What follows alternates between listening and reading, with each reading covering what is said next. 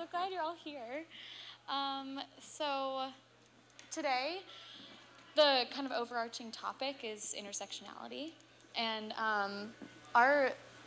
the group of us, we stemmed from a kind of a feminist book club idea that got farther reach than just the circle of people that I knew, because the Women's March and the Women's Sister March Network had posted a forum for connecting with people in your community to have smaller groups to gather together to learn and support each other in activism. And so that's where this group was born from. And I'm sorry, maybe most of you know me, but I'm Emma Jenkins.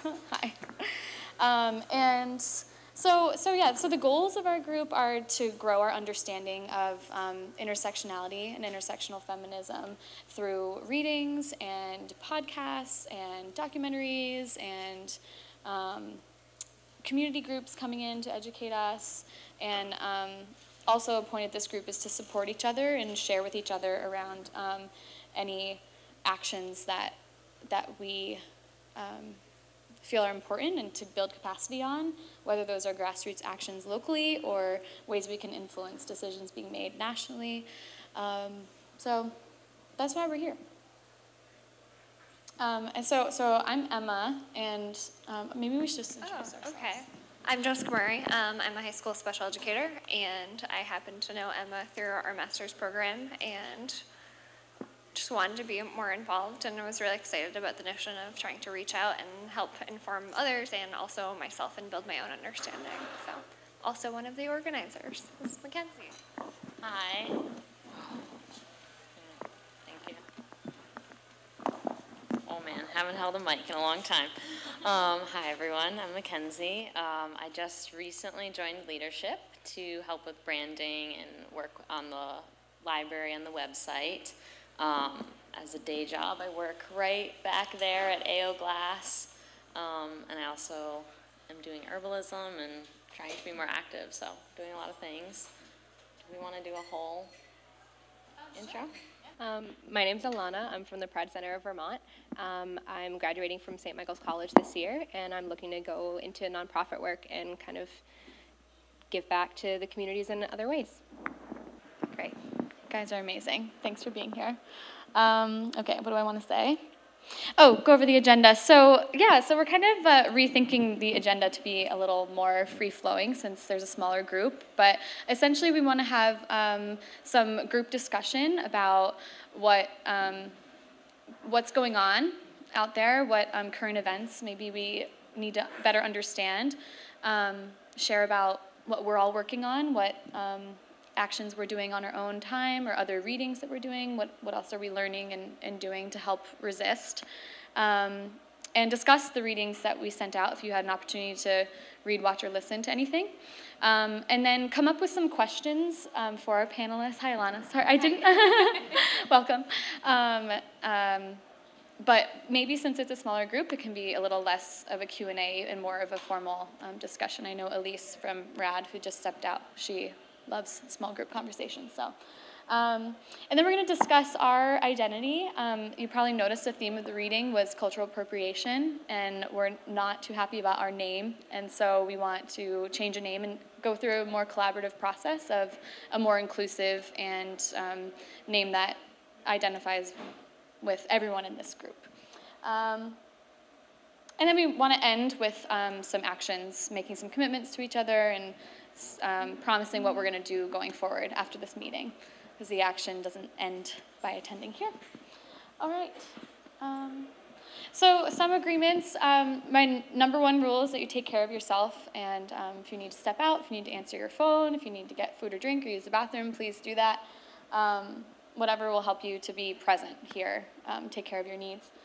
Also sharing airtime when we do get in a discussion. Please speak when you feel you need to, and speak with equity to make space for others to chime in. One tool that we could use that I'll just recommend is the Ouch and Oops tool, which I actually use with my students. I'm an elementary school teacher, and ouch is what you say if somebody offends you or hurts your feelings, or something that harms you in some way. And then oops would be the response to someone saying ouch to you, just recognizing that you made a mistake, or maybe admitting some fault. Challenge your privilege, right? Lean into that aspect of your identity. Be ready for some discomfort there. Small groups. Is there any other norm or agreement that you guys think we need to have a productive conversation tonight?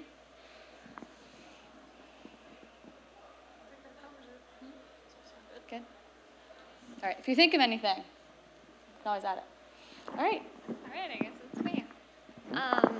So I think we wanted to start with small group discussions, and since this was kind of when we were thinking about this and looking at the framework of this meeting, we were thinking like 5 to 8 people, but since this is a nice size, I think, to get us started. And again, we really wanted to go over just kind of updates. How are you doing? What are you doing?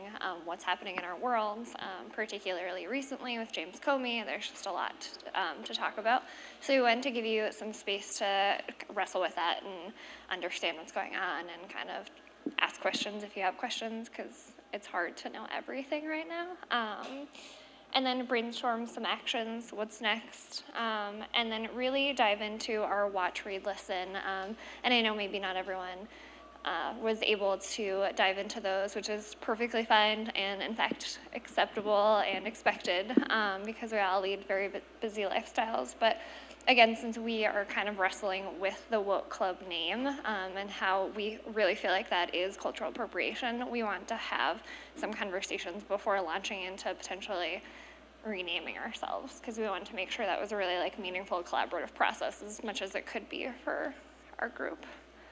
And then potentially making a panel question or kind of like percolating some stuff in your mind. So did anybody kind of want to start around either an update of what you've been involved in, or any questions or kind of like things that you've really been focused on currently? For one thing, I missed out on what the name issue is. I didn't know that WokeClub name was appropriated by somebody else, and I don't know if everybody else knows about that. And I want to know how you feel about it, and do you feel victimized by it? Yeah, I can speak. Yeah, so I have this whole speech. I might reference it, but I guess I don't need it. But basically, so I can just tell my sort of story is I came to the first and second Huddle, and I knew I wanted to get involved with branding because of my visual nature and wanting to give this club sort of just like an extra punch and like how do we get ourselves out there and make ourselves available to many, many people.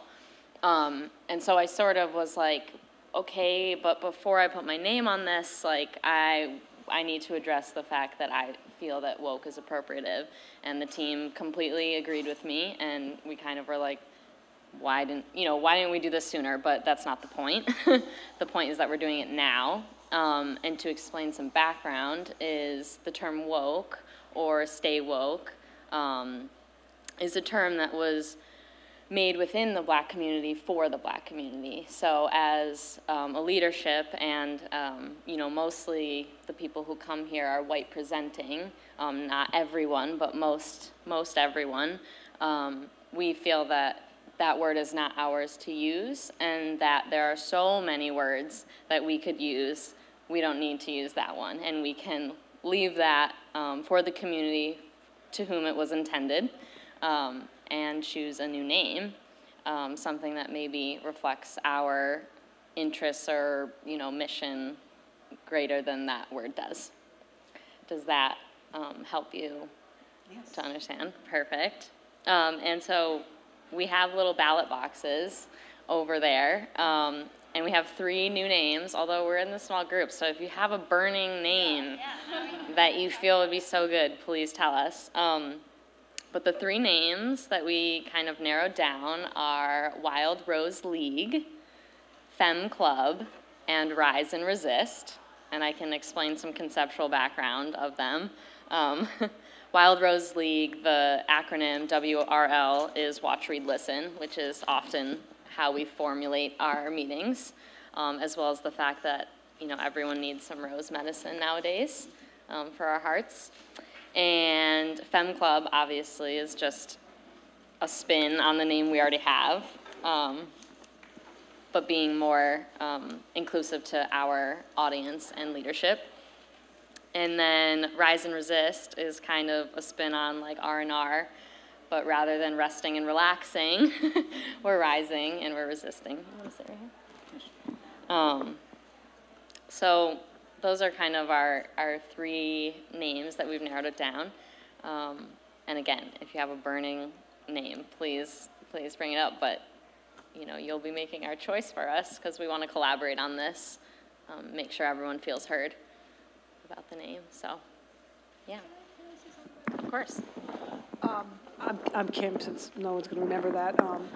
Yeah, I really liked, thank you, I really enjoy whoever put together the reading and yeah, really well done. I had no clue about woke or stay woke, and I have to say how sad I was, because as a recently awokened person, I guess I don't know how to say that appropriately.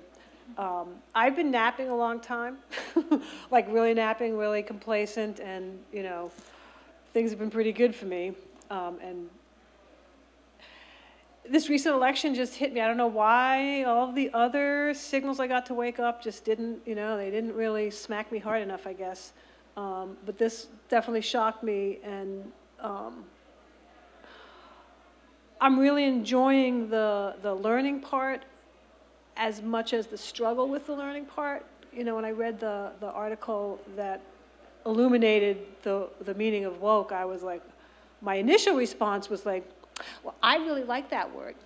You know, like, woke really, you know, can't we make that white? Because, like, really, like, I mean, I'm going to be real. Like, I definitely had, and all I could think of was the South Burlington Rebels, and I'm like, oh, God. Like, all right, I'm an idiot. Again, I'm a knucklehead, and that's been coming home a lot, and I'm okay with it because I got to be where I am. But you know, I really love the readings that challenge me, and I'm not in college. I'm well beyond that. But you know, like I don't always find the readings that challenge me as much. I mean, I have joined a activist book club, so I'm reading some stuff. But you know, it's almost like I stumble across stuff sometimes, it feels. And then I really like that element in this club. And I really, I can't say I liked my reaction, but it definitely was very, for lack of a better word, interesting to watch my own progression as I read that, from sort of like, because you said, were anyone's feelings hurt? I wasn't hurt, but I was like, I'm kind of attached to this name. Like, can we like just all agree to be white? You know, like just some really lame bullshit. And I'm owning it. It's lame bullshit. And it's like, okay. And this is like for a more potentially, possibly heading towards waking up white woman. So that's definitely you know, so I'm like listening to these names and going, God, they just don't have that kick, you know, like Rise and Resist. Bless everybody for whoever came up with those names. I haven't really thought of anything other than like showing up kind of stuff, because it's got the upward. But, you know, like Rise and Resist, it's kind of like, the resistance, it's all of that stuff is so, like, why I'm here, true.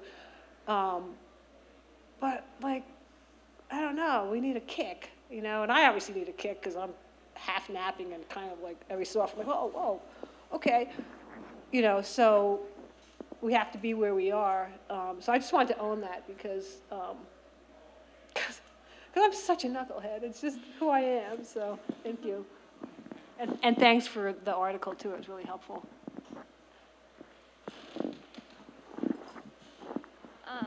I mean, I think and I don't want to speak for Emma or Mackenzie here, but I know my personal reaction, you talked about maybe, like, how did we react to figuring this out and realizing this is cultural appropriation? And I think humble comes to mind immediately. You know, I think particularly with what we originally envisioned for this process and kind of like trying to educate ourselves and be more transparent and be more informed and being able to stand up for both our own identities and be really strong allies for others. I think humbled, really, like throws it in there as far as how we reacted to it as a group. And there were definitely conversations. We talked a couple of times and emails back and forth around it, and really wanted to make a meaningful decision. I don't know if you want to share your own personal thoughts. Yeah, I just, it was a major oops moment, right? Like back to our agreements. And I think that as a white person, committed to and trying to do my best towards anti-racist work, that I was especially like, oh my God, wait, I can make a mistake? Like I can choose the wrong thing? And so I think, and that's what being a white person in anti-racist work is a lot about a lot of the time. It's that like white fragility reaction and having to just admit you made a mistake, and actions are better than words. So do the right thing, admit fault, and try to be better in the future. I don't know. Elise and Jeff, want to introduce yourselves? We did a quick round robin hello. Yeah, sorry, and we came in late. Yeah, my name is Elise Greaves. Was there any introductory? Oh, great, Elise. Oh. How's it going, guys? Pleasure to see you today. My name is Jeff Caesar, and yeah, I'm with Black Lives Matter and Rights and Democracy as well. Nice. Oh, so maybe we can do any actions or things we've been doing, right? Is that next on the... Yeah, or any current events anyone feels the need to process?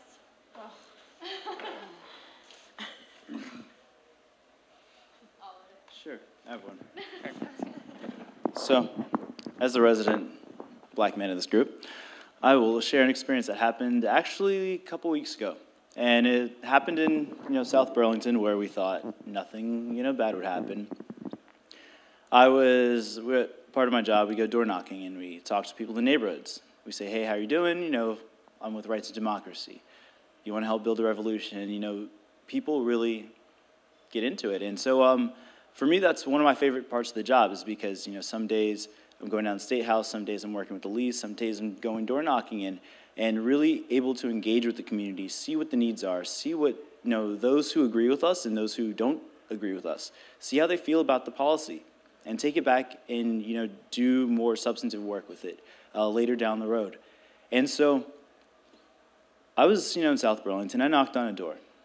I met a lady. Hi, how's it going? My name is Jeff Caesar. I'm with Rights and Democracy. Get a few more sentences in, and she says, oh my God, I love it. I love it. I'm a progressive.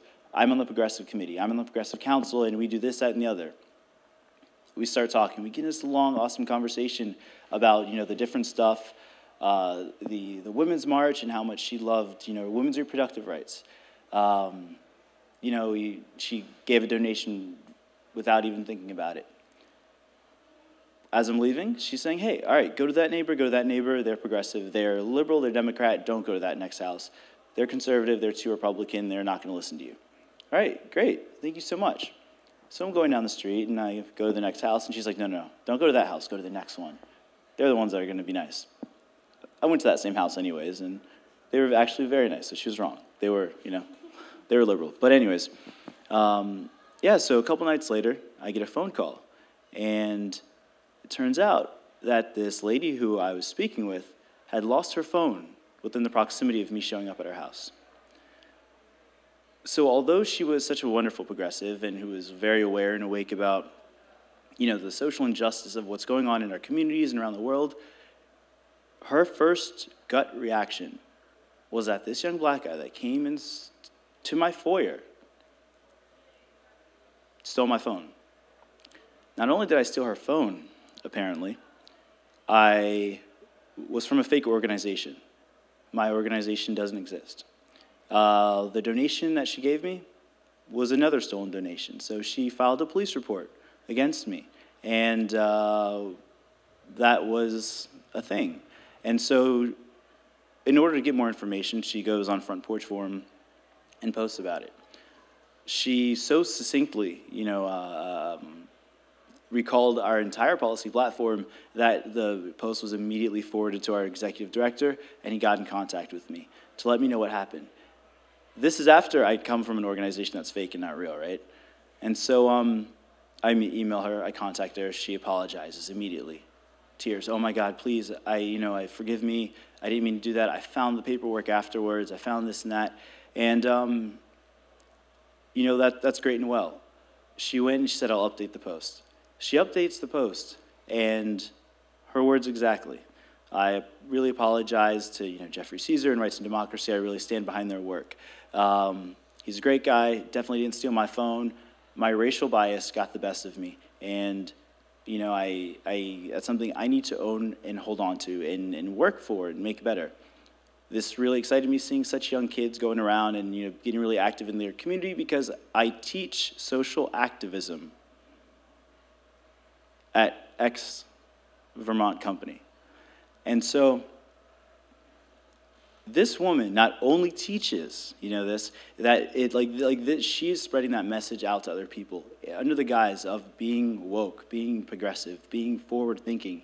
And what she did was extremely harmful, because now we look, I don't even go door to door anymore. It's a vulnerable place. For weeks afterwards, she didn't call and update the police department that, that this actually wasn't an issue. So anytime I was walking down the street and, canvassing, doing my job, I could have easily been picked up, had a bullet put in the back of my head, or been subject to, street harassment like that. And so it's a very, it's a tacit, it's a delicate walk of, being aware and making sure that, within the struggle, whatever the struggle is, that we're being inclusive of all the perspectives, because of what's going on, and making sure that we're definitely in like those instances where you're saying, yeah, I had this thought and that was kind of silly of me. That's awesome, because it's like the first step is owning it and understanding it and realizing it, and there's a space of becoming comfortable, being uncomfortable, and getting down to the root of it, of what's going on. So that's it.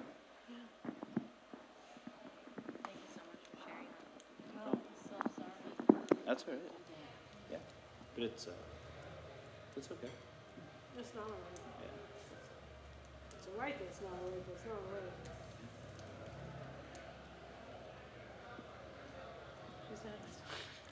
And it's more than just your story. It's indicative of our society, and it's easy to say, oh, she was crazy, and it was a crazy incident. How old was she? Was she maybe, on the edge of dementia? Something is possible. It sounds like it. It could be, but it hits me right in the gut here listening to you. And I'm sorry that you had that experience, and that it's happening all the time.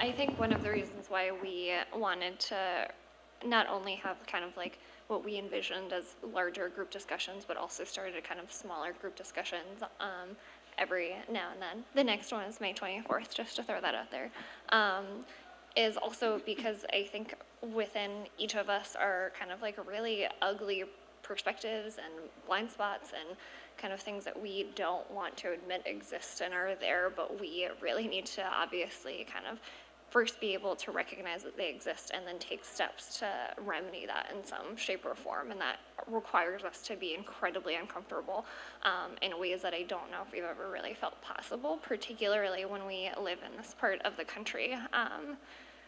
And particularly a state where I think a lot of us get kind of complacent around, oh, we're Vermont, we're liberal, we're safe space, et cetera, but that just recognizing that's not the case for people within our community is really uncomfortable for those who haven't directly experienced it. And I certainly don't want to speak for people, but I think that can be something that I'm personally humbled by regularly, and trying to just recognize that that's true for people, and that what sort of like biases lie within my own self. And somebody who identifies as like progressive and like, oh, I'm really, you know, trying my hardest, and I do a bunch of these readings, and I'm trying all of the time and every day, and I'm like angry a lot of the time too.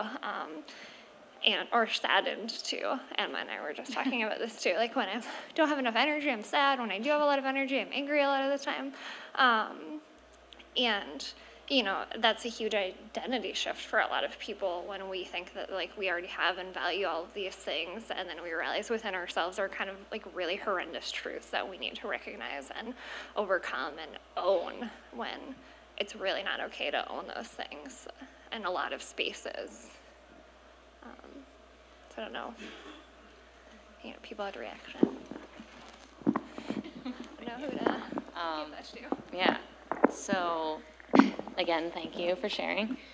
And I think that there's a balance between informing ourselves and acting, because, you know, it's not the responsibility of other people to, you know, tell us these things. Like, that's why we get informed and we read and we watch and we listen. And the video about white fragility and veganism, I actually found after a Black Lives Matter meeting, I had a white fragility moment, and I went home and I started crying, and I was like, I need to figure this out, and I need to dig into this. Not to say I've solved it at all, but this video, like, you know, it's an hour and a half long, and this woman just speaks so powerfully about it and really like spoke to me and helped me process what I was feeling and confront it and start to talk with myself about it,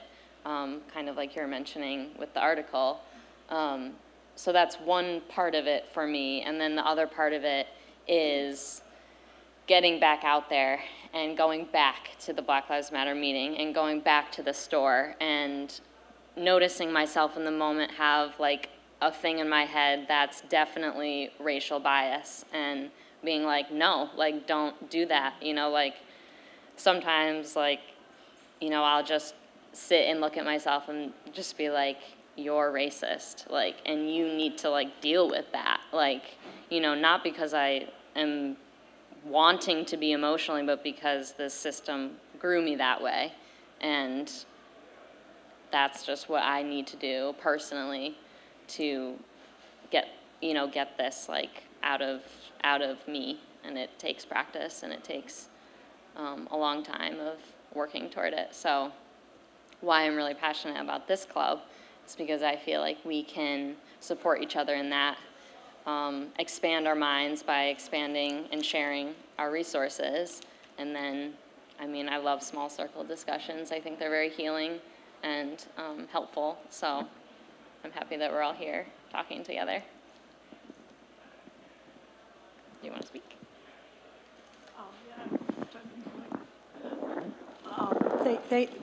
Seriously, thank you for sharing that. So that was really moving, and a part of me was thinking, like, you know, that could be me.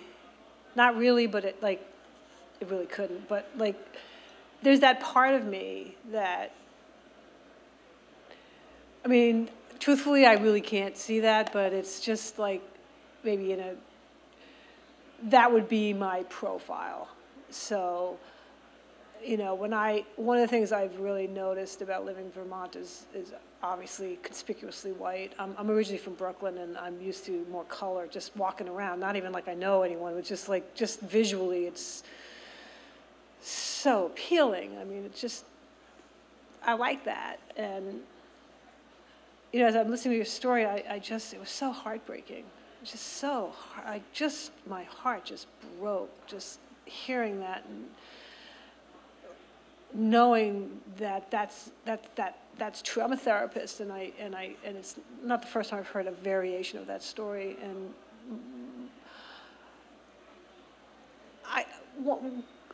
leading into sort of like actions that we're taking and how we're thinking, and intersectional feminism and all of these things. Like the WokeClub, reading that article, I had no fucking clue. I'm like, really? Like, I'd never even heard the woke name before I saw WokeClub wherever I first saw it and showed up. I had zero, so it was like, you know, it does give you pause to think, like, how many other words are there that I'm probably just blah, blah, blah, blah, blahing, which is what I meant when I said that could have been me. It was not so much that I would think someone stole my phone, which I know I always lose. Don't I get the easy off there? But like just in my language, like, you know, look at the South, like I mentioned before, the South Burlington Rebels, and it's like, there's no way they can't know that. You know, that's what I'm thinking. There's no way they can't know that. But it's like, and then I'm hearing the WokeClub, and I'm like, how many people would say there's no way she wouldn't know that when, like, I read that, and I was like, wow. How do you know that? Who knew that for, like, where'd that, like, I don't even know the history, to be honest. So one of the things that I do is I write a lot of postcards on everything. Because first of all, I'm very tactile, and I like the whole, like, you know, concept of, like, all these postcards show up, like, we're here. And that's very appealing.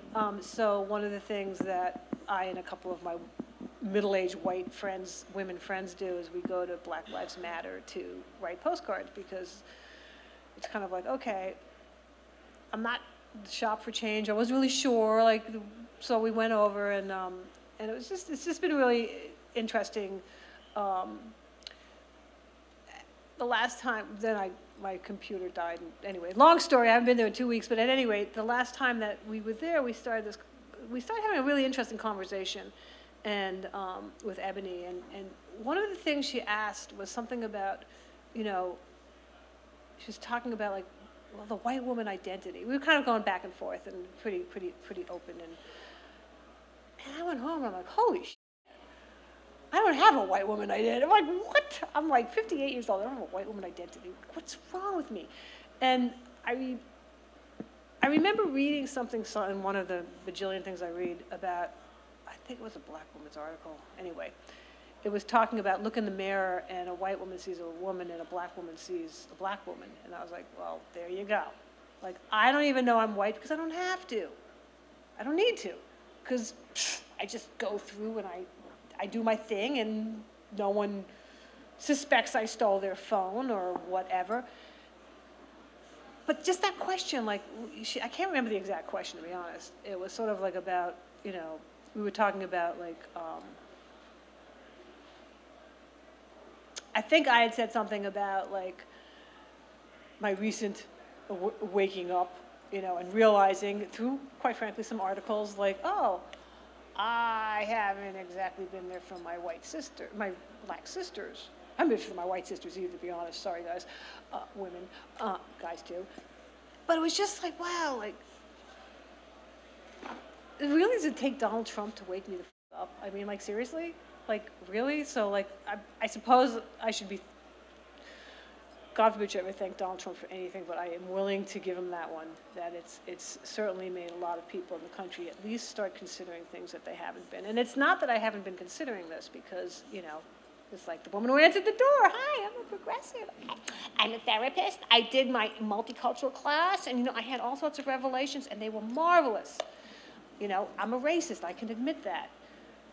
But then we get to the action part, and what do you do with that? It's one thing owning it, but what do you do with that? You know, the world is going in a way I don't want it going. I'm seeing all this stuff, and it's freaking me out, and I'm reading all it, but it's like, what does the doing part mean? What's the interpersonal part mean? How do we persuade people? How do we enroll people into a way of thinking that engenders an openness and a commitment to move forward together? And I think that's why I'm here. So, anyway. I'm going to really artificially switch gears here, just to be transparent. I did invite Alanna here, and I know she has to leave early. Sorry. So I just want to give her a chance to talk a little bit about her work. And if you are just enjoying that, like, feel free. And just to have her talk a little bit about maybe what intersectionality means for your work. Are you cool with that? Yeah. So that you get a chance before you go? Yeah. sorry. I'm sorry, I don't mean to cut anybody off. And yeah, I just happened to see the clock and I was like, oh. But yeah, so intersectionality is something that I've been working with a lot this year in terms of the Pride Center and also like externally. So this is a really great meeting to have been invited to. So for those of you who might not know, the Pride Center of Vermont is like a Burlington-based LGBT community center, but sections of their work also serve people throughout Vermont. So it's really great. And even in Plattsburgh, we've served clients in Plattsburgh as well. And so the goal of the Pride Center is to celebrate, educate, and advocate with and for LGBT Vermonters, and to really make sure that they have the resources and the support that they need. And so we welcome people into the Pride Center itself, like the physical space, and we also send people to do trainings and education work in outside communities and in workplaces and things like that. They're really fantastic, and they also do a lot of state advocacy and for policy change, as well as individual advocacy on the behalf of clients with employers and housing authorities and other things of that nature. And so some of the programming that the Pride Center offers is that we have 3 individual offices, although we all collaborate constantly. So we have like the health and wellness center, we have the programming department, and then we have the Safe Space Anti-Violence program. And I've primarily been working with the Safe Space program, and they're really phenomenal. But as a whole group, we offer support groups for LGBT people with disabilities, for older adults, for gay, bi, and trans men, or anyone like on the masculine spectrum. We also offer free and anonymous HIV testing, which not a lot of people know, and there are walk-in hours twice a week, and you can just come in, and it's really fast. And then you know your HIV status, which is great. And then we also have a community space that's relatively new, and so we have the library, and we have computers and free Wi-Fi that people can access, which is really great because a lot of our clients and a lot of the people we serve don't have consistent housing, and they are at risk for homelessness, or they are homeless, and so it's a great place for people to come and just like look for jobs, or like look for housing, or just like access basic media and just be regular people and participate in society without feeling like they are missing out on something or feel like they can't access services. So that's really great. And then the Safe Space program is primarily direct service work. And so there's a hotline that people can call, they can email us, and we help them with just general support.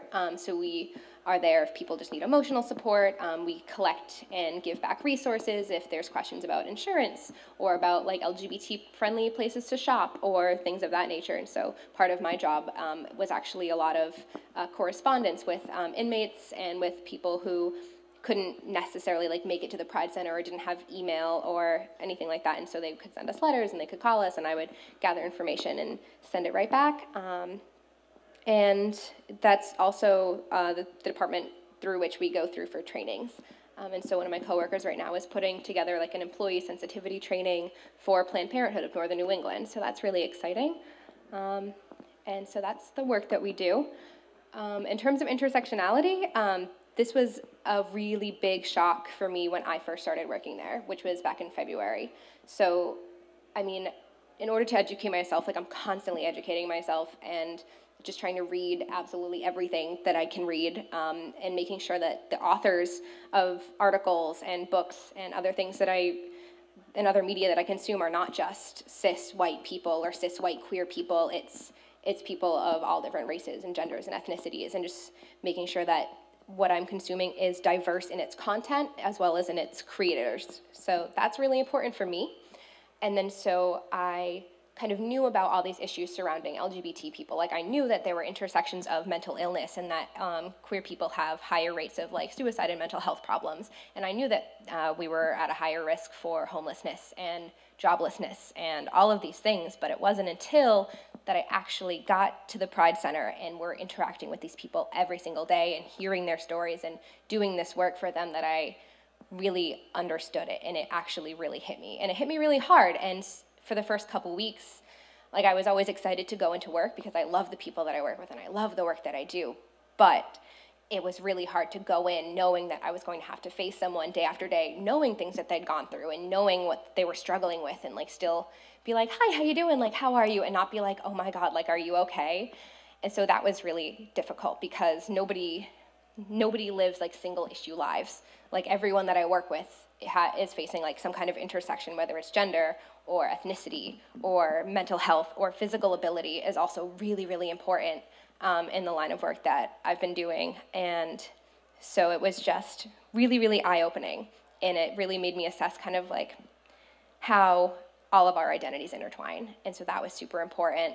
And so when you're helping someone, it's not only like, hey, like this trans person is having trouble finding a job. It's like, no, like this person is trying to find a job and also stable housing, and they can't access certain places because they have like a physical disability, and they also are seeking mental health services, but they need a therapist who is accessible in these certain ways. And so it can be very difficult to get people the support and the resources that they need, but it's really important that we do it and that we take into consideration where they're coming from and what exactly they need. So we can't just give them a therapist's name and be like, try this one. We really have to screen them and be like, well, you live in this area and you can only access public transportation, and so we need to get you somewhere that you can get to via public transportation who accepts LGBT clients, who has experience working through certain mental health issues.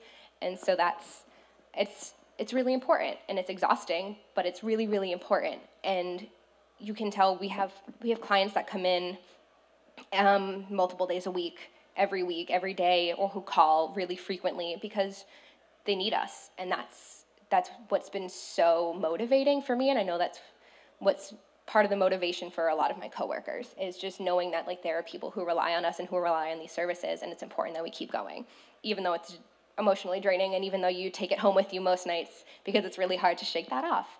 So that is something that I've learned really quickly, is that there's a big difference between reading about issues on the internet and understanding statistics and like interacting with the people every day who face this. And so it's been like a very much humbling experience for me, because I've gone through a lot of things, like everyone's gone through things, but it's like I have a place to go at night. Like, I have parents who accept me and who didn't kick me out of their house. Like, I am white, and so I have all the privileges that go along with being white and having a very white name. So it's been a ride. It's been an experience, but it's been one that I've valued very, very much. And I've also, in the work with the Pride Center, we've also started partnering with, not just started, but we've been working with other community organizations. And so we've been working with migrant justice a lot in the Milk with Dignity campaign. One of my supervisors, Julia, she's been doing work with migrant justice and Black Lives Matter, and a lot of other, and 350 Vermont has been another big one. Green Mountain Self-Advocates, which is an organization in Montpelier for people with disabilities. And so it's just kind of making sure that we have allies in other places, and knowing that, and kind of passing that on to our clients and to the people who access our services, to know that you have allies here and you have people that will help you here, and we can also connect you with other places. And so that has been something that I've learned a lot about. So I've learned about a lot of great organizations in Burlington that I didn't know about before. So that's been super awesome. And yeah, so I have a list of like places, like websites and organizations that have helped me, and I've sent you an email about it as well. So if you would like to pass that on, that would be awesome. And yeah, I'm open to any questions you all have, or I can forward the messages if I can't exactly answer your questions. So thank you.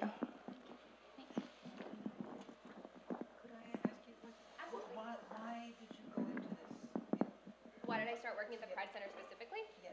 Sorry. So I started working at the Pride Center because I knew my supervisor, Julia, from her time at St. Mike's, and I really enjoyed being around her, and I knew the work she was doing was important, and I actually bumped into her at Pride this past fall, 2016, and she was like, hey, like, if you want to do more nonprofit work and more outreach work, you should come to the Pride Center. And so I did, and so I just jumped right in. I've always been really passionate about community service and any kind of outreach and any kind of service work. And the Pride Center for me was the place to do it, because like, as someone who is queer, it was really important to me that I helped other people who shared identities with myself, or who had shared certain experiences, or people who had worse experiences, and just kind of make sure that they got the resources that I was able to get for myself, or that were given to me. And so that's why I kind of got started with them. Yeah.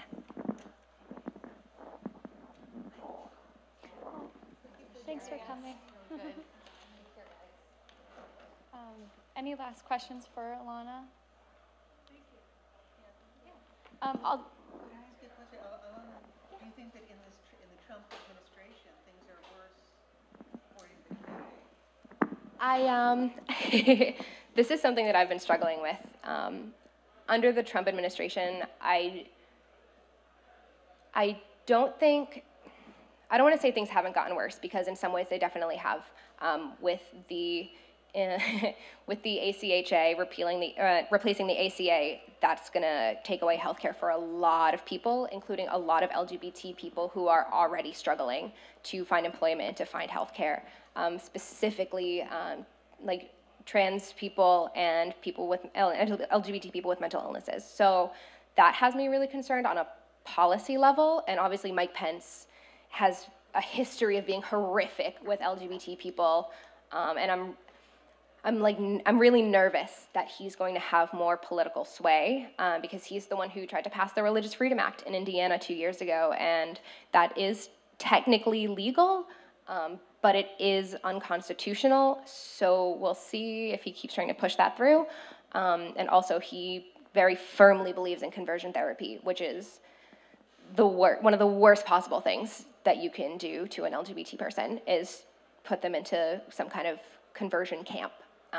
And so that has me nervous, but more than anything, I think that it's brought out prejudice within society. So it's brought out like racism and sexism and so much homophobia, so much transphobia.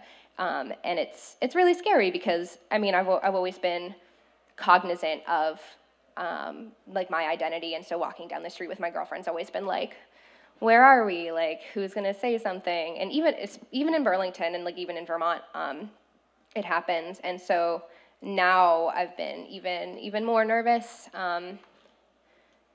So I mean, nothing has been explicitly said against LGBT people yet, but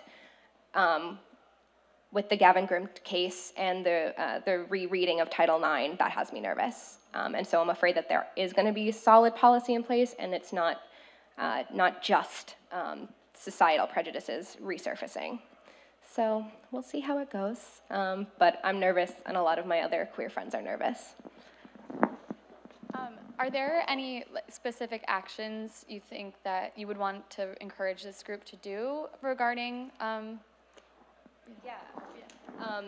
It's a really difficult question, because there's so much of it is like a day-to-day basis thing. I would say if you do have LGBT friends, like definitely reach out to them and see how you can be there for them personally. Make sure that your friends have the emotional support that they need, because I know, like for myself in particular, and for a couple of my closest friends, after the Orlando shooting happened, our straight friends didn't understand. They didn't understand why we were so shaken. And so just making sure that on a very personal level, like letting your friends and your family members know that like you're there for them and that you'll just listen is super important. And I think that's something that not a lot of queer people get, is like that very close friendship-based level of like, I'm here for you. So that's really important. And also supporting your like LGBT community centers is super important. Like not just financially, like if you can volunteer like an hour or two a week, that's phenomenal. And like Outright Vermont and the Pride Center, like we always need volunteers for anything, for planning events, for just manning the front desk and answering phones. Like there's always a need for volunteering. And if you can give monetary donations, that's even better, because that helps sponsor programs and help fund people's jobs, because a lot of what Outright and the Pride Center do is based on grants, and grants are few and far between, and it's really difficult to get them. So any kind of volunteer work you can do is always appreciated. And if your workplace is one that sponsors Pride events, like that's phenomenal, because I know TD Bank and like a lot of local community organizations sponsor the Pride Parade every year, and that's really great, but it shouldn't stop there. So any kind of outreach you can do with like your place of work or other local volunteer options, that's always awesome. And then of course just like making sure that you're continually like educating yourself and making sure that you are aware of what's going on is always super helpful. Thanks so much, Alanna. Really glad you could be here. Thank you for inviting me. Yeah, come again. So I know I interrupted everyone to do that, to make sure Alanna had the floor. So I just want to say, anyone want to comment on anything, or just give a moment to think if there's anything you guys need to share?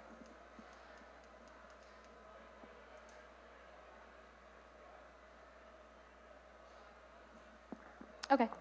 So maybe Elise? Sure. Yeah.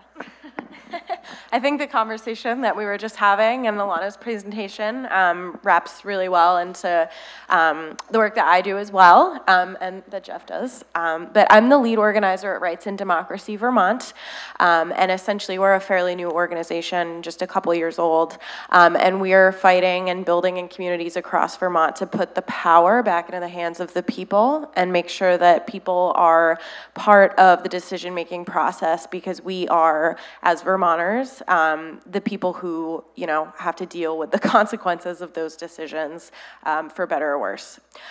So we are engaging folks in communities, like I said, around specific legislation, and also around candidates who share our values, and who, are part of this strategy of passing legislation and having allies in the State House as well.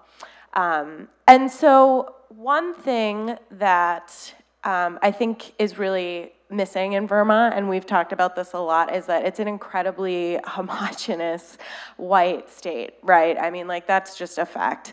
But even in Vermont, when we're talking about dismantling structural oppression, I know that is a term that gets thrown around a lot in progressive circles and in social justice kind of oriented groups like this one. What we're talking about is ending oppression of the most marginalized. And so intersectionality to me means centering the experiences of people in our communities who are the most marginalized, people of color, people of low socioeconomic status, the LGBTQAI community. Is that? Okay, I was gonna say, I've seen a lot of variations of the acronym. And so I think too, recognizing that, as a white woman, yes, there is a level of oppression that is working on me, but there are also levels of oppression that I am above and adding to and kind of compliant in if we're not actively fighting back. And so I think that that's just something that I think about a lot in terms of building a movement and who is the movement for and who needs to be part of that, because otherwise, we kind of just continue with this white hetero patriarchal society that we live in, and that's obviously not working for us, right? Or we wouldn't be here right now. So, yeah, I'm probably missing something, and that probably seems a little meta, but that's the gist of it, I think, and how that applies to the work that I do, and how we can move forward to create a more intersectional movement in Vermont and across the country. So does anyone have any questions or thoughts or clarifications about that? Can you explain what you do at your, more about what you do? Yeah, totally. So as an organizer, so essentially my job is to bring people together to take collective action around legislation or candidates. And also, a big part of what I do is leadership development, and because ideally we're a membership kind of grassroots organization. So ideally everyone who is a member of our organization is also building their own power. We like to think of our members as their organizers as well, right? So they're going out into communities, talking to people about these issues, signing them up for Rights and Democracy, so that we have a bigger base and can be more of a force in the state. Yeah, so lots of hats on a daily basis, but that's the gist of it. Can I add on to that? Yeah, absolutely. And also, when it comes into intersectionality, one of the big things that we're working on this summer is our Democracy Summer, and we're focusing on, protest to power, how to come together, take action, and really build power in our communities. And so a major role of that is really with all of you guys sitting in this room and our friends that are out in our communities that, you know, are leaders and can be leaders and have different and varying perspectives that we can all bring to the table. And so Isaac is our political director, and he's really spearheading the movement politics part of what we'll be doing this summer. And it's really moved to get all of you guys into, you know, into office if that's something you'd like to do, or get you into a position where you can really support those around you in your communities that are, you know, really able and capable of driving that change that we'd like to see. So yeah, come on out and stay tuned when you check in. Do you guys do any interstate stuff? I mean, yes. I'm really curious about the interstate stuff because it's like I'm writing all these letters. I'm like, sure. Can I speak to that actually? Yeah. So. Agree with me. What about them? That's a question that we get a lot, and so we're a bi-state. I know this is like different than what you asked, but we are a bi-state organization. So we're in Vermont and New Hampshire, and so you know, in the elections last year in New Hampshire, you know, we were able to like beat Kelly Ayotte, which is really awesome with our team over there. So we get this question a lot because I think a lot of the folks who are kind of coming to activism in the wake of Trump are really focused on what's happening federally. And I understand that's scary, and what's happening nationally, we do need to have a resistance, but our kind of take at RAD is that the best defense is a good offense, and that if we're putting all of our energy into resisting this guy who's like not even going to be in office in like 4 or 8 years, then we're really missing out on, I don't want to say like the point, but I think that these issues existed before Trump got into office, and that there is a lot of work to do that's not related to the fact that he's our president. And so our real goal is to, you know, build the power necessary to advance our vision for what the state could look like, what the country could look like, and really starting on the most local levels, because that's where we have the most control and that's where we have the most power to make that happen. What? Oh yeah, RAD is the acronym, Rights and Democracy. Yeah, it's like slang. But, you know, I know that there are a lot of initiatives, especially with like indivisible groups and like the Sister State Project, where people are making sure that, you know, in 2018, they're communicating with folks who live in like a red state, for example, to, you know, make sure that. Not all of us are so aware of those groups because some of us are interested in grassroots structural organizations that are networking across country. When you get to that Midwest, it's kind of like, I have no relationship with that. Yeah, totally. And I think even here in Vermont, I mean, we have a great federal delegation, of course, and like, there's a lot of rhetoric, I think, across the country and here, frankly, as residents of like Vermont is a very progressive, like good place to live. And we, you know, we have a lot of problems here in Vermont still, and we still have a lot of priorities that we need to shift here. I mean, for example, you know, we couldn't pass a $15 an hour wage this year in Vermont. This is like universal health care we don't have yet. You know, we have like the most nonprofit organizations per capita of any state in the country, and we don't even have these kind of like progressive basic principles and policies that, you know, we frankly need and that are talked about a lot. So it's like, why don't we have those? And I think, you know, it's because the same things that are at play nationally, this kind of like exploitation of our people and planet for profit, I mean, that happens here in Vermont as well. And so we're not as progressive as we think we are. I know that's not a happy thought, but it's true. I can add on to that. Yeah, no, it's. I had a thought. It'll come to you. Does anyone? I'm in a line of work where I'm not dealing with or not seeing all these issues every day.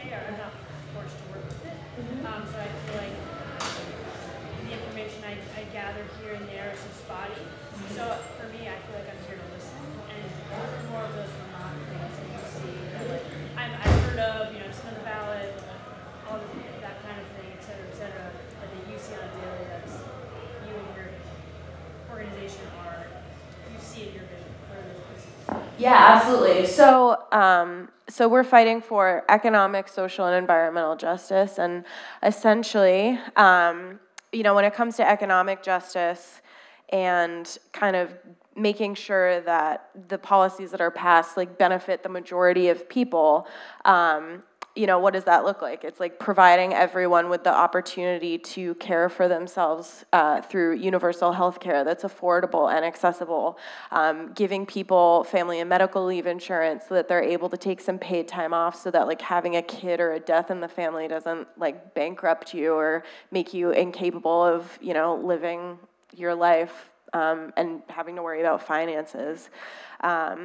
And then a livable wage, I really think. I mean, Vermont, too, is such an expensive place to live. And kind of putting that monetary value on the work that everyone does, I think can only really serve to benefit the state. And so that's kind of the economic side of things. And I think at the core, too, I think a lot of the issues do come back down to economics and the fact that socioeconomic status has a much bigger role in a lot of this stuff than we talk about, because it's so inherently tied to issues of racism and sexism and essentially. And then with the environment as well. There's a huge kind of split in the environmental community right now in Vermont around wind energy and climate change is obvious. We're a green state, I think we have that kind of rap. But there are people who in the state don't agree with renewable energy or the way that system works of where it gets implemented and who's making those decisions and who's benefiting. And so I think even in the, we just got ranked number 2 in renewable energy in the state. And so figuring out those problems as well, because frankly, climate change is real and it's happening and we need to do something about it sooner rather than later. So the fact that kind of split exists too over what we do about that is also very telling of there's a problem systemically with what's happening. So do you feel like the actions, I'm going to say you, but I don't mean just Yeah. you take are reactionary to something that's gets proposed, or is there a timeline for a specific, take one of the issues, a specific plan that the organization is on, and where are you in one of those timelines? Yeah, we absolutely have a long-term, bye Alanna, thank you. We absolutely have a long-term agenda because, the people who are, I don't want to say winning and losing, but, frankly, I think sometimes you have to draw that dichotomy. They, have a long-term strategy, and they've been plotting this and kind of making these things happen for a very long time. And so to be able to kind of build the world that we want to build, it's a marathon, it's not a sprint, and we can't be constantly putting out fires. So I would say that it's about moving towards a vision long term rather than kind of making sure that we're protecting the status quo that we live in at every given opportunity, when in reality the status quo, I would argue, isn't even that great. Even though we have made advances in obviously protections for marginalized communities and lost my train of thought. But I think, the world is obviously a more equitable place to live in than it was, say, 50 years ago because of movements and stuff like that. But we're still not where we need to be. And I think a lot of people get bogged down and we won civil rights. Women won the right to vote. We're done now. We're a post-racial society, post-patriarchal sexist society, and that's just not true. So, yeah. Thank you. Yeah, and in continues to that, looking at the economics and how things play out, measures like increasing the minimum wage or ensuring that families are not going broke simply because they can't afford health care, which is one of the number one reasons why people go bankrupt. It's not because people are bad at managing money. They lose their job because of reasons outside their control. They get sick and cannot afford medical care. This builds systemically, from the ground up, a better democracy, because your single mother that's she wants to go vote, but she works across town. She takes public transportation. She has to pick up her kids from daycare. She is not necessarily going to have the ability to go out and have her voice be put into the ballot. And so when election season rolls around, her perspective and her needs are left out of what any of the politicians that are in her area are saying. This is intersectionality, just as Elise was just saying, the other side has been really plotting this for a long time. They've been plotting it since the 80s. Most recently, the moment President Obama stepped into office, they were planning on how to get him out of office, if not immediately, but definitely how to get a Republican in office once he was finally out. And they succeeded. But where we messed up here on the left was that we weren't organizing this whole time like they were. We were sitting back and making fun of them for running around in Tea Party hats, but they had it down pat.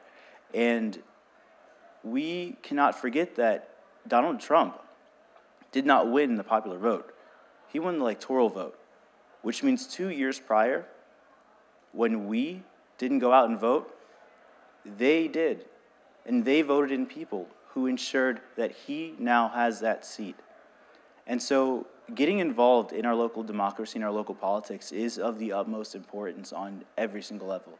And it doesn't matter what issue you care about and what hits home for you the most, go at it with gusto and find an organization or a group that's about it and take wind, because it's up to us with our feet on the ground. Yeah. Awesome. Thanks, Jeff. Yeah, if there are no other questions, I think. Yeah. And this question is for Jeff and Elise, but also for everybody. Something one of you said made me think about, as a person with privilege, as a white person who's economically comfortable and safe for a lot of reasons, how I hear the term using your privilege to be a more active resistor, right? Like somehow that a white person is safer to speak out about issues. And so I'm wondering what that really means and how that can be most effective without perpetuating white supremacy and without perpetuating a charity model of social justice work. I don't know. Answer, please.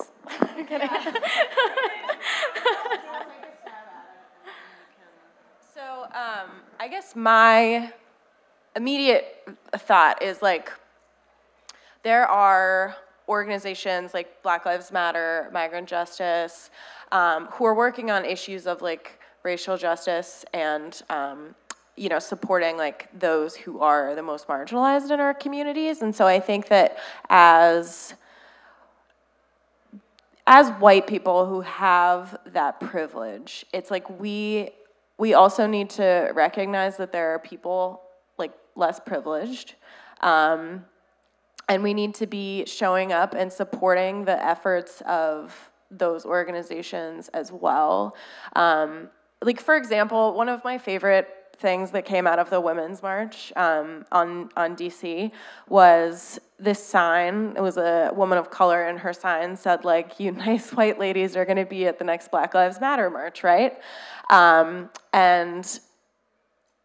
I had the honor of hearing, her name is Mallory, right? I think she was one of the women of the National March. I think Tamika Mallory. Yes, I got it. So she said this thing. She did a talk at UVM a couple months ago, but she said this thing that like really was eye-opening for me. Of like, she got sad standing up on stage and seeing like the swarms of people marching to the Capitol, because she was like, where were you, a couple years ago when like, young Black kids are getting like shot in the street by cops. And it's that sort of thing of like, we have so much opportunity to be showing up for things that like don't, frankly, like don't affect us directly, but still, it's like, an injury to one is an injury to all of us. And so, but, I think supporting the work that they're doing and showing up for Black lives is really important, even if we're not leading up that effort.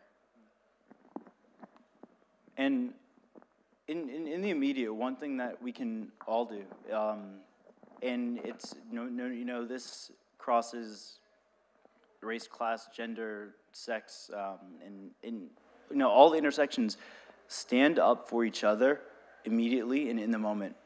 And when you see something go wrong, someone says something wrong, it's so important to advocate. Check in with the person, find out if they're okay immediately. If you see any opportunity for you to mediate or create a different space for that person, whether it's just sitting with them and talking to them while they're being accosted, if it's changing the subject, if it's sticking up for them and turning to whoever or whatever the situation was that was offending and saying, no, this is wrong, and standing by them. And it's putting yourself out there. It's making you vulnerable, because you don't know how you're going to be perceived after that. Maybe you don't know if you're being too sensitive. Sometimes it's the case where, there's a little too sensitive, but more often than not, I can tell you, as someone who's experienced microaggressions out the wazoo, as we all have, if I'm left to deal with it alone, it's so much more of a burden.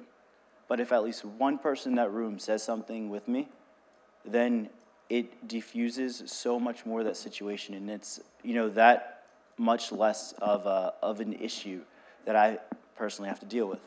And so, my parents always said, my mom, she always would say, you must always advocate for yourself, because you can never rely on someone else to advocate for you. But most importantly, you must always advocate for the next person, because they might not say it, but they might be relying on you. And so with that, I was very fortunate, and now I'll stick myself out there, and I'll look like a fool. That's fine. But it's one of those things that we can all do, and a little bit more. That's something immediate. Yeah, and I think that's it. Thank you. So on my Facebook feed, one of the things that I posted, which I thought was hilarious, it's not that bad. It was this sort of like working class white guy talking about like, being a Trump voter and how he, but then he started hearing about feminism and intersectionality, and he starts going into this whole like, intellectual diatribe that's like, there's no fucking way, pardon my French, I curse a lot, that any guy like that would be aware of the kinds of things that those of us who pursue knowledge and are, overly educated, like, if you were going to try and demean education. And I thought a lot about, I thought it was hilarious because it was a really funny presentation, but it also made me think, because it was like, there's a lot of people out there who are, when I read that woke article, the languaging, and I'm like, how do you know that? Like, what? Like, I had no idea. I just, no idea. And I believe it's my responsibility to find out. Not that it's on the pyramid, the rung below me, not that it's below me, but, in that kind of cultural structure. It's not the people below me's job to inform me, it's my job to inform myself.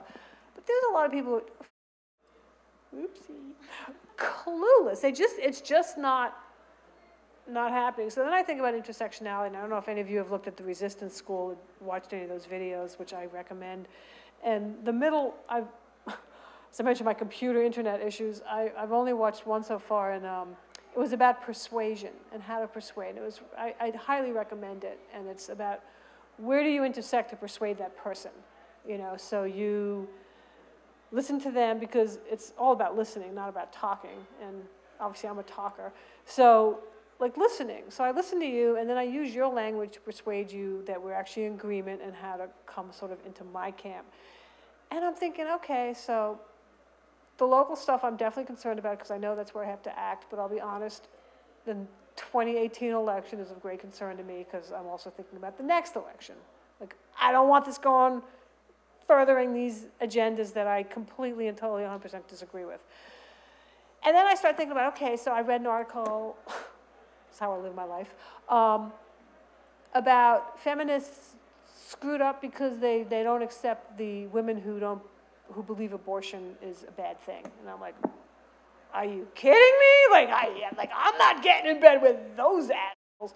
And it's just sort of like, okay, so when you look at all of political intersectionality, not necessarily, you know, watching that guy talk, and I'm like, right, yeah, you're never going to get it. You just was an actor, but like that personality type. And I look at my Facebook page, and there's people who on the far right and on the far left, Hillary Clinton is the great Satan. All of those fake news stories that they posted still are true. And it's remarkable to me, because I'm right and they're wrong. It's very simple.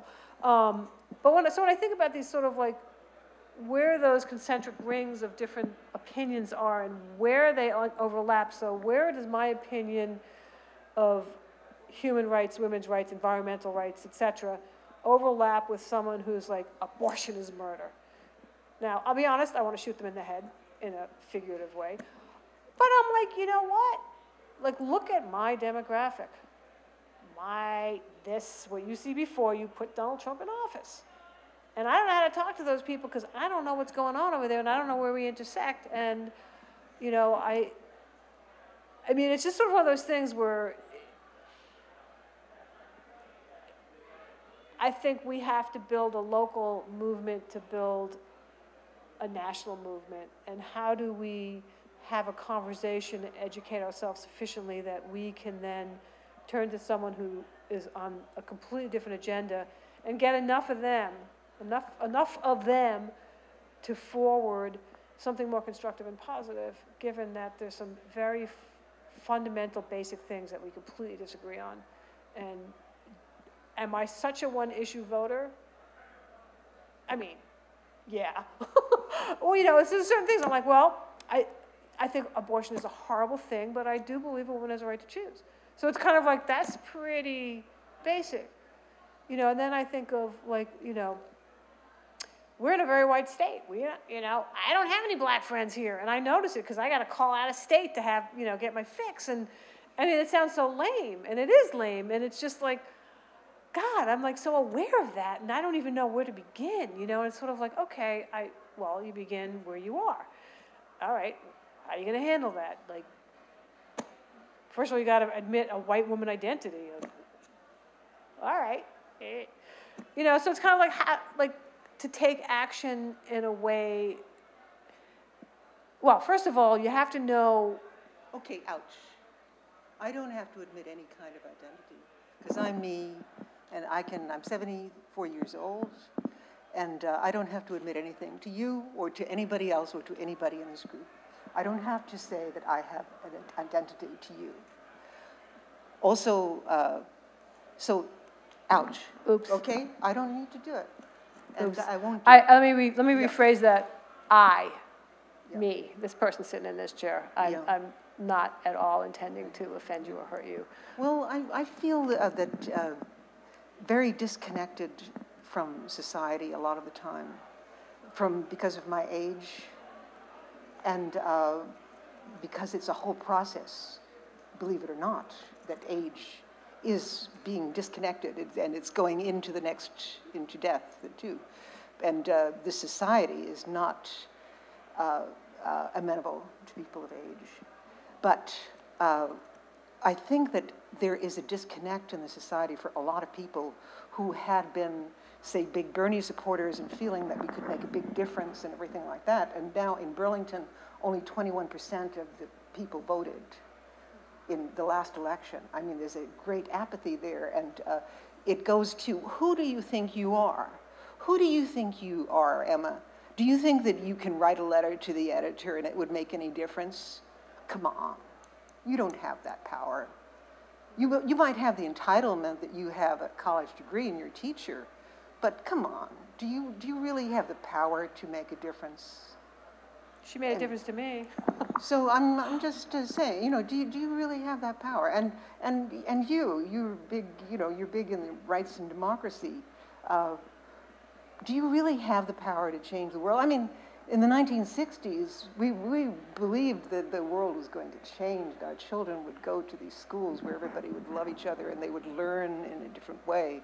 And then the people who were in the movement at that time, the peace movement and great activists and people who had been clubbed on the head and imprisoned and everything, and people who had gone to Canada and lost their whole identity here in the United States, their lives were demolished. And then the leaders in the 60s turned into insurance salesmen in the 1980s and completely turned around and were more interested in the paneling in their rooms than in a changing society. So I think that to make a movement go, we have to empower each other. And it's not a sense of a sense of identity, which I said ouch on, is something that is written, that is set, that is a definite, a label. And we have to empower each person and the marginalized people in a way. So many people are marginalized in this world. And in Burlington itself, there's a power structure and the party structure that is, people are so entitled to not go out and get the vote. They don't care. They're going to get the office. They don't even need people going door to door, people who get elected here. Right, because there's a lot of money now. Yeah, there's a lot of what? There's a lot of money. I mean, money. Oh, yeah. Can I just respond to what you just said really quickly? Because when we're talking about like oppression and levels of oppression and identity, there's actually a critique that is very similar to yours of like, actually, we are all oppressed because we're all like powerless right now, frankly, because we are living in a system where people are making money off of us feeling disadvantaged and powerless, and that's where they want us. And they use things like race, and they use things like abortion to divide us so that we can't see that the common enemy is like the people who are like holding the purse strings at the top of like the societal food chain, who are buying our elections and buying the people off who are making decisions about our lives. So in some ways, I agree with you that like we have to come together as a people and not as like people of specific identities, but just people who are like, we're getting the shit end of the stick and we're sick of it. And it's not until that happens that we're going to have power to like write a letter to the editor to make the difference that we need to.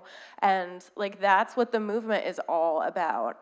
And I think that just thinking about like the fact that, yeah, I mean, there are levels of privilege, there are levels of oppression, but they don't mean anything when you look at, I mean, they mean something, but if you look at the bigger picture of like who is winning and who's losing, we're all losing. So that's what I believe too. And it's like, just at what degree are you losing? So that's a scary thought to me. And that's really upsetting. And I think that like until everyone realizes that and people realize that the only way that we're going to turn this around is if we have a voice and if we keep coming together and fighting back, writing letters to the editor, calling our legislators, that's the only way we're going to get anything done. Yeah, and to add on to that is a very tangible example of what's happening right now. Recently, I don't know if what the update is, but the legislature, in pushing forth the budget, they've put clean water and affordable housing against each other for scraps of cash. Both are deeply underfunded, and instead of using the resources that they have outside of those two issues to generate income, they're taking two issues that deeply affect poor communities, communities of color, elderly communities, disabled communities that are in areas that will be affected by unsanitary water. But what is unsanitary water to communities who are struggling day to day, who cannot afford housing? This is a long-term issue that is so far on the back burner, they're not thinking about it. But 10 years down the road, they're the ones getting cancer. They're the ones with sick children and lead poisoning. But the issue of affordable housing, that's right now. They need somewhere to sleep. They need somewhere to get ready and go to work from. This is what's happening, and so you've got two issues that are people of these communities, these disenfranchised communities, are being double hit for the same stuff while everyone else is sitting pretty, and it's completely unfair. And across the globe, it's those who are worst, those who are creating the majority of the pollution and negative environmental and community impacts are the ones not even experiencing it. Because all of those environmental pollution, all the environmental pollution and external costs of business are going out and affecting the poor communities that have the least ability to mitigate their effects. And so, yeah.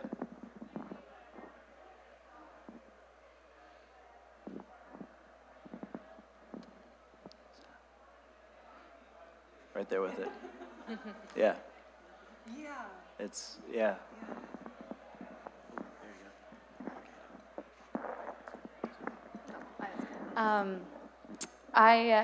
I just want to take a second to thank everybody for their courage, not only just showing up here, but sharing stories, asking questions, challenging one another. That's huge. Thank you. It makes me really inspired that everyone is willing to lean into this work. I'm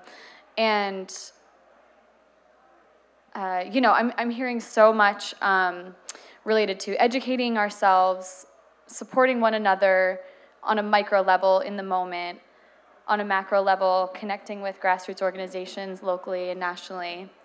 And so, and I want to end on a kind of a brainstorming session on things that we can do in the next week or month, or celebrations of successes that we've had in the movement over the last few weeks or months.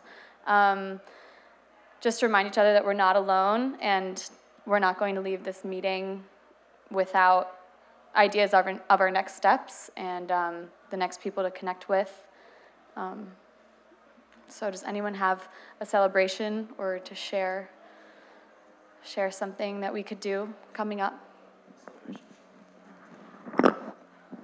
Justice for All, one of the really awesome organizations in Vermont working to create an equitable justice in criminal justice system for Vermonters. They've been working tirelessly. Mark Hughes is their executive director, and they've been working endlessly to get a bill to establish a police oversight board here in Vermont. And it went through the House, went through the Senate, and now it's sitting on the governor's desk. And so it's hopefully it's looking favorable. They changed a lot in it, but it's still incredible, historic bill. That a lot of work great work has gone into. So that's exciting. Question that Yeah? might lead to an action step. Is there anything that we can do to ensure that Governor Phil Scott signs that bill? Oh yeah. We can call Phil Scott. Show up at the State House, write your legislators, send them an email, CC the Sergeant at Arms, and let them know, we support this bill. Phil Scott, you have to go forward with it, because you know, I know I've written already about it, but it's gone through a few names. this is the House bill and the Senate. But it's like the S, That's the Senate. S through. the one that is on his desk, I think. I'll have to get back to you. I probably have it, actually, I just don't have it with me. I can pull up on my phone just in a moment, but yeah, we can call him and talk to him, and you know, any support that you could lend to, you know, Justice for All and Black Lives Matter, the organizations that have really been spearheading it, you know, just give them a call, find out, get on their listservs, find out what they need. They're super responsive, and it's a great way to support. It's Bill S-116. Yes. 116? Correct, S-116. And is Justice for All a national group, or is it Justice for All Vermont? Justice for All, Mark Hughes, he started the organization, so it's a Vermont, it's a local organization.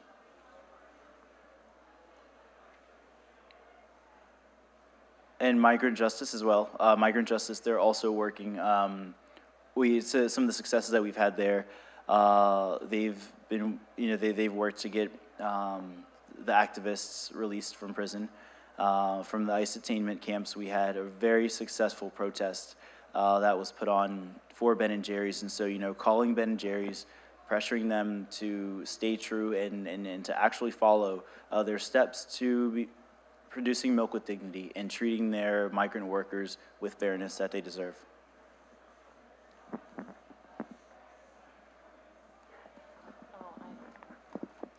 I'd just like to do Black Lives Matter and Ebony PR moment. Volunteers for the shop are really, really needed. Obviously, there's a lot of other things you can do, but that's a really solid way to get involved and meet Ebony and other people in the community and, you know, take an action step. It's a fun gig. Ebony's great to talk to and connect to, and, you know, usually we're like crafting or doing something else, so it's not intimidating, I swear. One shift a week, a month, she will be so appreciative. So that's my PR moment. Also, the BLM shop, they're opening it to businesses. So if you guys have meetings with, you know, your colleagues, and you need an office space outside of that you really want to have that's interactive, fun, really beautiful, definitely have it there. And it's a great way to support institutionally and bring in people that would otherwise not frequent that space or get a chance to go to that space. So it's doing a lot in one. And that's true. And another Black Lives Matter event, Saturday, May 20th, silent art auction at the O'Brien Center in Winooski.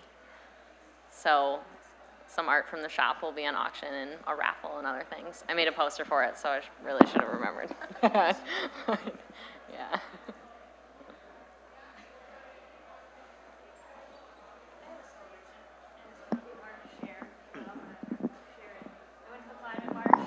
And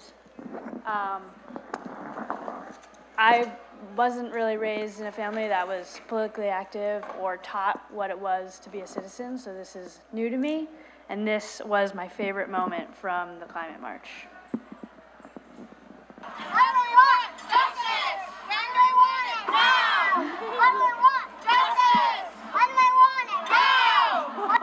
That's adorable. Was that in DC? Yeah. Was that your kid? No. Oh. Somebody else's. But awesome.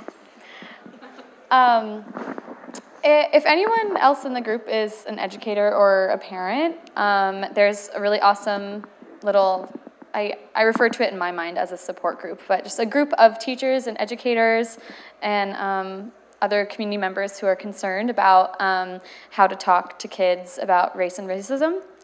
We meet every Thursday from 6 to 8, and there's dinner and childcare provided, and it is the highlight of my week, for sure.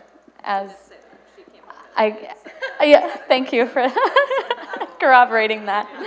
Yeah. So if you do work with kids and we know that they notice race, they are hearing about race, and so trying to problem solve and help lift up one another about leaning into that work and trying to do it in the best way we can. Sometimes it takes a while to remember. So the Science March, which was before the Climate March, so I went and I helped with that, and we were expecting just a couple hundred people. You know, it was kind of cold and rainy, and there were so many people.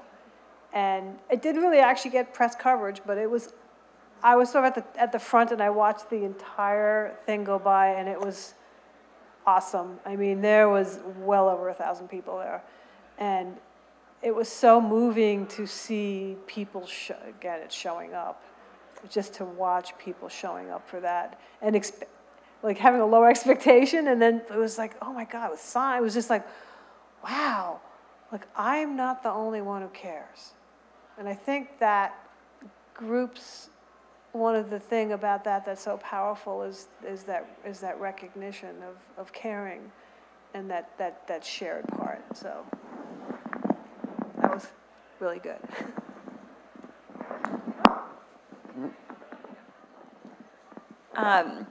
I'd like to celebrate this meeting, and I had nothing to do with putting it together. Celebrate all you guys, but I think my biggest thing I ever take away from these meetings is showing up, educating yourself, and certainly in between being reminded of that, I personally fall by the wayside, and it's nice to have this reminder that there are things you can do to show up, and you guys provide so much for us to educate ourselves at home. So I'm going to celebrate remembering to show up and do things. My personal little celebration. What was your name?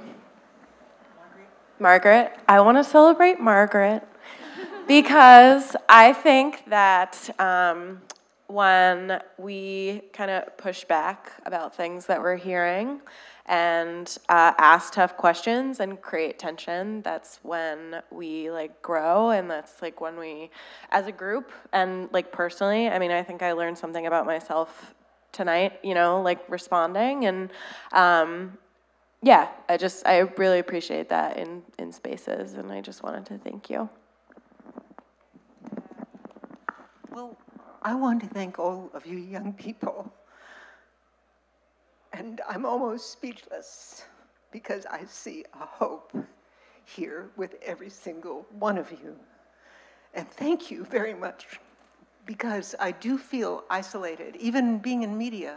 And I want to celebrate that this also is recorded and that people can see the work that we are doing together.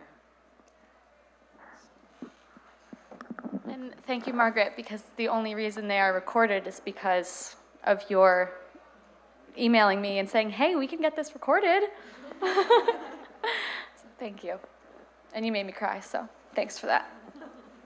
I also noticed that a lot of us are involved in like our own private social groups where we're like I think, Kim, you mentioned an activist book club, and I know Mackenzie's in a book club trying to get educated about areas of identity. So I think that's really great, and that's an awesome part of this movement is like that activism and education around social justice as like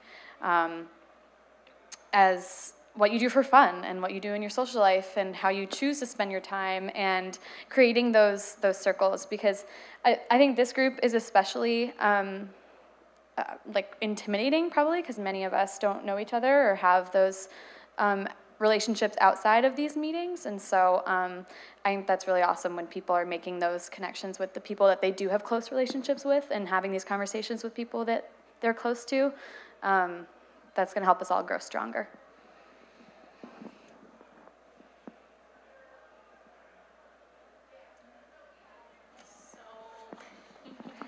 So let's be real here. Shall we vote on a name, or do we want different names? We're a small enough group that I feel like we can. You were saying you don't feel like they have enough punch, and we want to make sure that they have punch. Yeah, well, that might be hard to satisfy, but I think that they're kind of, the reason, the issue, the challenge that I have with the names, the Rose one, the first one, I just, again, maybe it's just, you know, over my head. They sound kind of like white bread. I like whole grain bread with a lot of crunch and a lot of crap in there. Yeah. And like, resist, like, all right. Like, you're right, R and R is like the WokeClub was like, I'm awake. You know, I mean, we did use the word show up in here at least 5 times this evening. So True. I think trying to find some way that will allow us to show up in the world in a way that, you know, not too many words. Right. You know, that's what I like about words. One word, boom, done, got it. All right, that got me because it was true for me. Right. I can't tell you how many emails I get that have the word resistance in it. I'll probably delete it without even looking at it. And I don't mean that as a bad thing, because I have hundreds of emails, and I certainly try to look at least 80 of them. But what if you want to be 20? So, Right. I mean, I need to post it. I just think maybe put it out there, like on Facebook, because, I mean, I read the thing, but a lot of people, I mean, I know people who would be here, but they're at the concert at Flint. Like, just put it out there, an email, Facebook, saying, okay, for those of you who didn't read the thing, there's an issue with the name. Right. You know, we want something with a kid. Like, just try to invite more. Like a poll. Well, just throw it out there. Invite ideas, people's ideas. Yeah, you know, just write a few words down, you know, because something might pop. I mean, to be honest, I didn't realize it would be popping tonight. Because I looked up the word, okay, this is the white girl speaking. I apologize to those who are here with me. But I looked up the word woke so I could find a word with pop that was exactly the same but was not culturally inappropriate. I'm like, so that didn't go well. I was like, okay, wake, we're the wake clothes, like, Right. which is also like a funeral, right? So. I like the idea of having show up in it. I think that, like, you keep talking about kind of getting slapped in the face. Like, when you read show up, it's like, slap in the face, show up. Like, Right. number one thing, you can't do anything unless you show up there. Slap in the face, show up. I don't know if it's like. Well, it's a more action, I think what you're talking about is it's a more action-oriented word, and I think, I suspect, I don't know, I suspect one of the things that probably, one of the threads in this tapestry is those of us who show up here want to be in action. And what does that, like, can we find like just a kicky kind of word that somehow means everything we're saying? How about ignite? Ignite. Well, I did think of that. I actually looked up words like that, you know, just ignition. I did look up ignition. Just, you know, something that would be more fire to it. Yeah. And you're saying you feel like one word, we should just find one word. Well, no, I'm not saying I have any idea what I'm saying. I'm saying I don't really know what I'm saying, but it's not something that's already so overused. I mean, the first one I came up with was it had a lot of words, right? The rose one. Yeah, I don't even, that was like, it sounded like English tea time or something. No, it's the name of whiskey. I don't mean that's bad, I mean it's color. What? What? See, these are things we need to know. Before we came our. What did you, I didn't even hear this name of whiskey. Right. Oh. Yeah. Yeah. Made by himself, but it's. I'm thinking like, oh, whiskey, okay. This is good to know, really. This is why we wanted to sign all together. So I'm not opposed to continuing thinking and reaching out to others, because I'm really set on something that we all love and gets our attention. And it doesn't have to be one syllable of that word. Right. Really well for me, and I've been attached to it. It's okay. But that's, you know, that's part of why it worked. You know, that's. I know. Yeah. It doesn't say rise and resist. I'm like, have you seen those words before? Right. Like a lot? A lot, yeah, exactly. We'll probably throw in the women's symbol in a fist while we're at it. Yeah. And I also, the thing with the femme part also is I want to endorse more guys. Exactly. Yeah.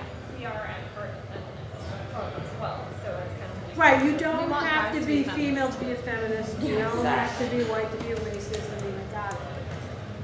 All right, I'll be quiet. Can I propose something? Yes. Read your mic.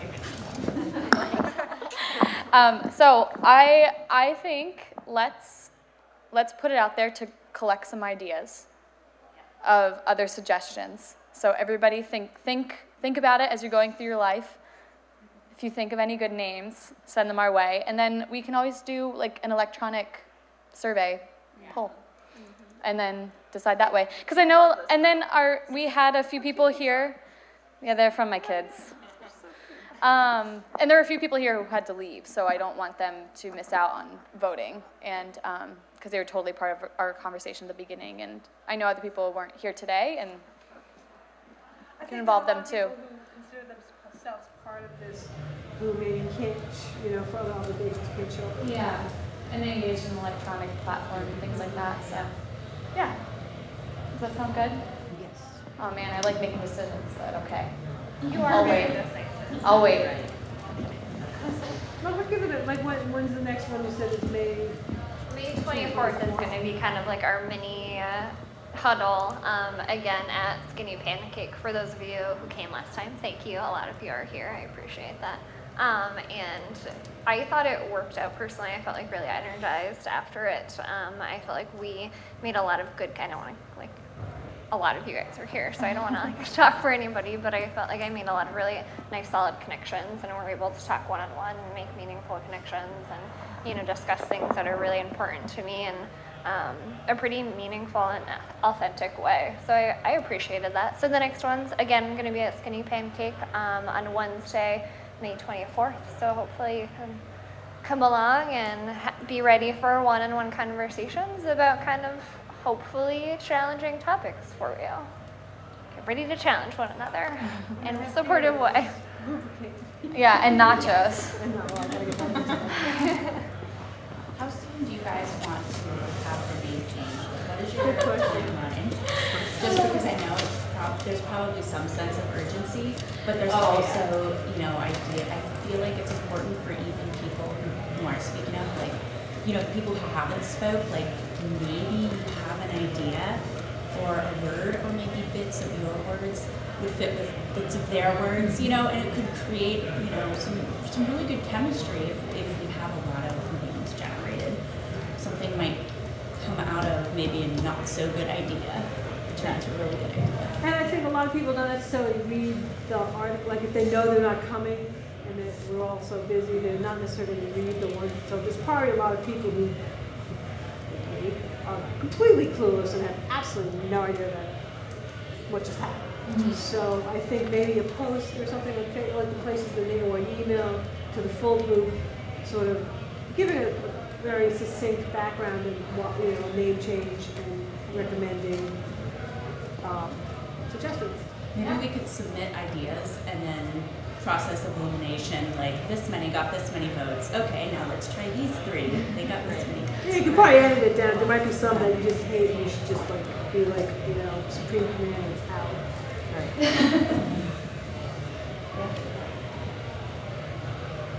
Sounds like a plan.